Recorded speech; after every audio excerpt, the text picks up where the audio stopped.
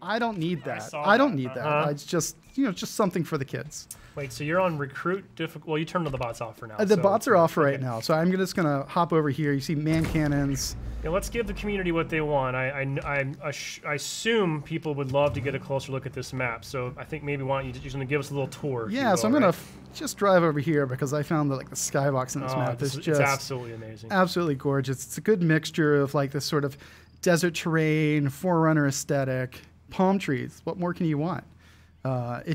It looks fantastic. I love the new kind of Forerunner aesthetic we're using in this game. So the map's kind of like I kind of see it as a little bit of Sand Trap. You have the aesthetic, good vehicle play, a little bit of Valhalla with the two bases, although in this case, the bases actually face away from one another. But you have this ring on the outside. You can just drive around. It's just fun to do laps, help to pick up buddies on flag runs.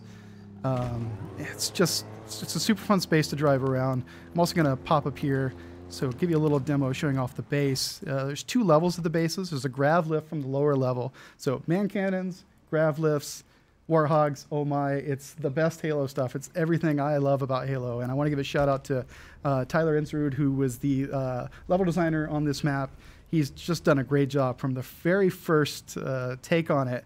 I've just fallen in love with this level. So you have this little path down the middle, which is a great shortcut. Love the sneaky path. But you better be prepared because you can get shot from every single angle. So if you're coming down here with a flag, just be prepared. And yeah, so this map's it's just a lot of fun. And I know when we showed it off for the first time, a lot of players thought perhaps it was a BTB map. So, but it's designed around 4v4. A lot of opportunities for, you know, using your grapple shot, using vehicles. Vehicle play is just super great.